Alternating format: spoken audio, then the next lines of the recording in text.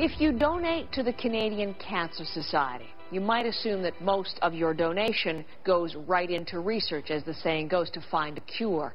Well, CBC News has learned that is not the case, and Erica Johnson has more now on where your donation actually goes.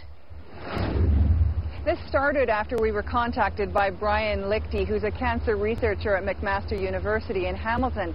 And over the years, he's received hundreds of thousands of dollars in support from the Canadian Cancer Society, but says they've told him this year he's going to have to look elsewhere for funding, and so are a number of his colleagues.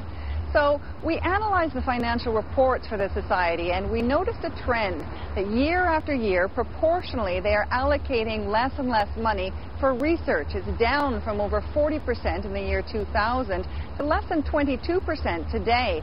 And where we're seeing the greatest increase proportionally is they are funding fundraising and administration. Now, we wanted to talk to the Canadian Cancer Society about why this shift in priorities, but they wouldn't give us an on-camera interview.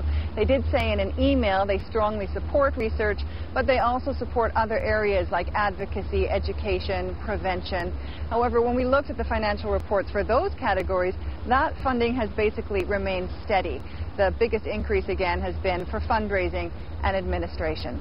Now, cancer researcher Brian Lichty says he still wants people to donate to the Canadian Cancer Society, but he says if they're concerned about the lack of support for research, that they should vocalize those concerns when they donate. Erica Johnson, CBC News, Vancouver.